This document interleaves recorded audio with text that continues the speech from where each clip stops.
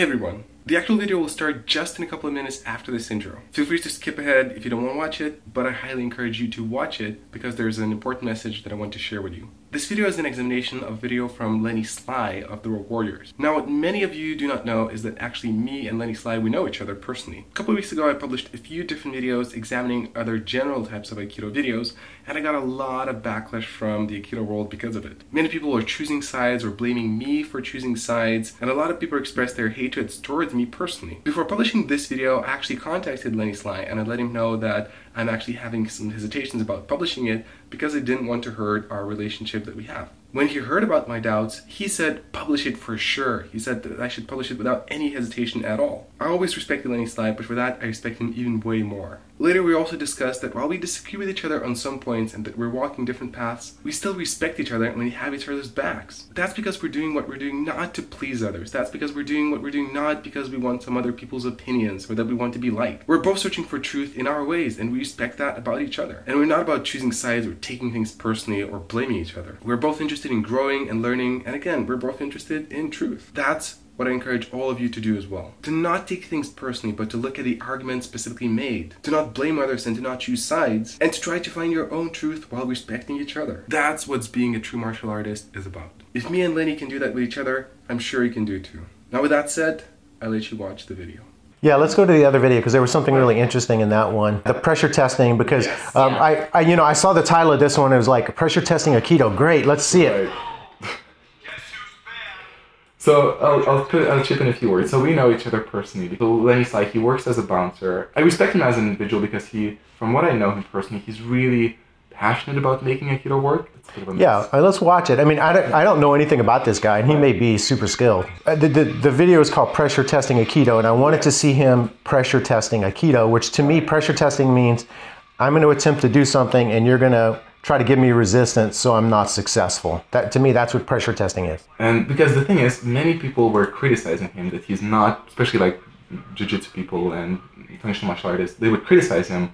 You're not pressure testing. Where's the pressure testing? Well, I get to the part where they're doing the technique. Yeah. So it's not pressure testing as much as he's showing us a technique. And so and that's all that happens in the video. And so the what I call the feeder steps with the punch and stops. Right. And then the other guy does all this stuff. And so it's not pressure testing. What's interesting to me is that I did Jeet Kune Do back in the 80s and 90s. They would do a range of stuff called trapping, which was kind of Wing Chun based. And this is 100% 1980s and 90s Jeet Kune Do. This is exactly what they did, and they had this range called trapping. And the trapping range was a little further out than clinch range, but a little closer than boxing range.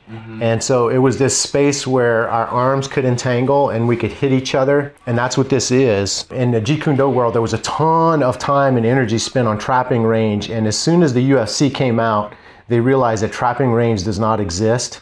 Because it's this, what they call trapping range is a brief moment in time where people will actually grab. And so as soon as people started grabbing each other, trapping range completely disappeared. It's not trained in MMA because it doesn't exist. And then so that's what I see here from my background in Jeet Kune Do is I'm like, there's 90s Jeet Kune Do right there, trapping range. Sean, you were about to say something. Probably you're baffled here. I'm a little baffled. So I'm trying to have an open mind and watch it and see, but this doesn't look like Aikido.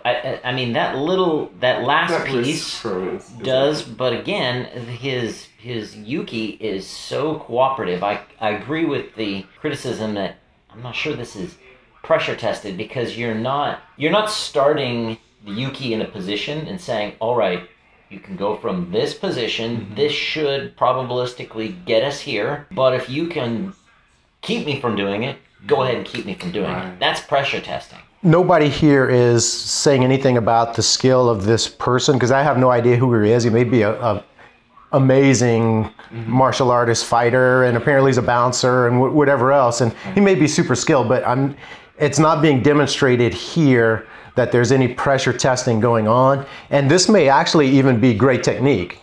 I think based on my experience, it's probably not. But he's not giving us any evidence. And so if you're going to call it pressure testing, I would like to see pressure testing.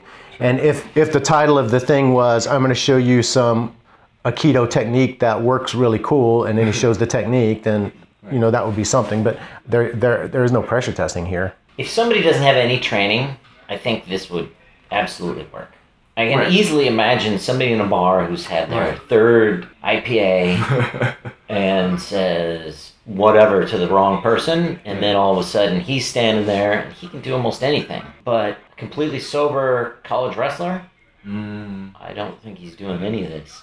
Yeah, I would have no doubt that if this guy said, I've done this 30 times in the bar against, you know, rowdy patrons, that it would be true and he probably could pull it off, for sure. But I don't want to use something that where's the category of humans that this works again? Oh, well, they have to have just one more beer than they should have. They can never have trained before.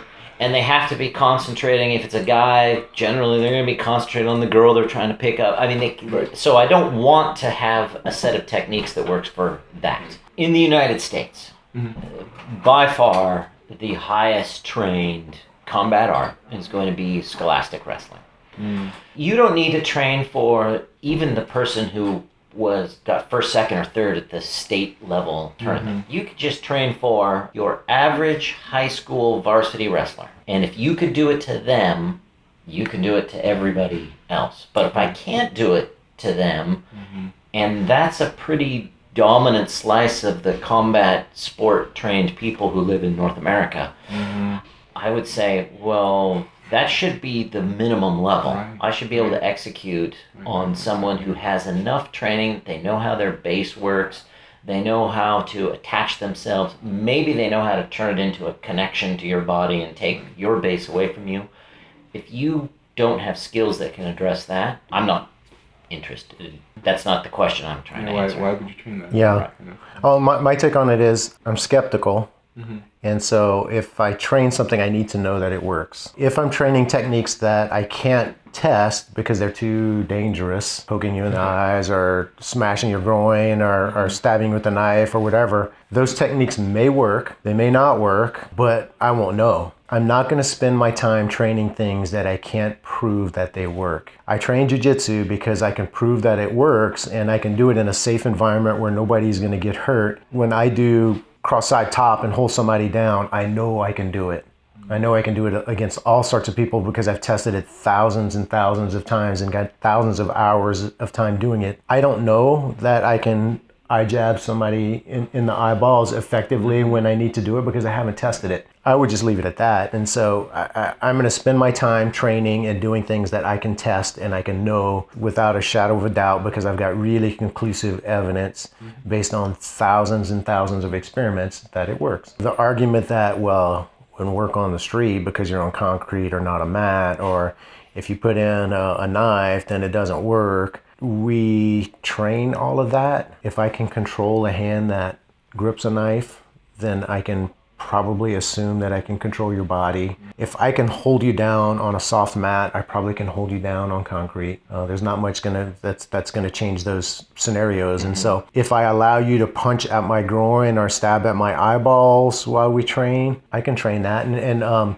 Chris Hatter, our coach's coach, he talked to us a little bit about, well, how do you train that stuff in your everyday jiu-jitsu training? And his response was really pretty nice. And he said, well, you can have a jiu-jitsu roll with somebody and you can use your imagination. And I do this all the time. And so I'm in a position and we're grappling and I just think, can this person hit me here? If the answer is yes, then I move my body and tie them up in a way and I ask the question again, can they hit me here? And the answer is no. And I've just trained self-defense. Or I've got somebody's back and I'm attempting to choke them and I think, can they poke me in the eyes here? And the answer is yes.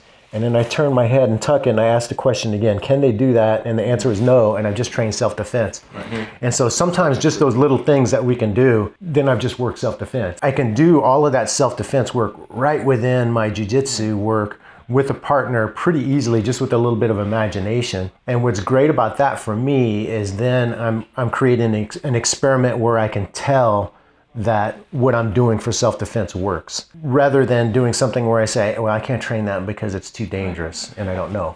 So Coach Kane gave you this beautiful heuristic analytic answer. Uh-huh. I'll give you a very short logical Yes, answer. please. And the paradox, you'll see it, is that if you think that lifting the rules off of a competition would allow you to beat me, when you can't beat me when I have rules in place, you have just entered into a logical fallacy. The rules are there for... To protect you from... Yeah. Right.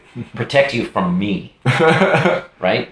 Yes. Yeah. Yeah. If I can be the person on top, whenever I really want to be the person on top, if you take the rules out of the scenario, it'll be a much longer day than an hour of me being the top player. In terms of that bridge, in jiu-jitsu, like the self-defense bridge, it's such a short bridge. Like you adjust a few things and that's it. And I like what the word, just using a little bit of imagination. Because here in these training methods that I see, it takes a lot of imagination. It's like, well, I can imagine if this happens and if this happens and if this happens, then it would work. And that's like, it's a lot of fillers there between what we do and what would be self-defense. So. Yes. Right.